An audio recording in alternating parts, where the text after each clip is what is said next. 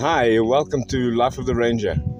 Today we're going to be speaking about a beautiful female giraffe that came to drink at our waterhole, where we can luckily get very close at our underground hide. You can see where when she came into the waterhole, she came in very slowly and very cautiously. Giraffe, because they're such a big animal, when they go down to drink, they're in a very awkward position. They can get attacked by bigger predators very easily. It takes them a couple of seconds to stand up.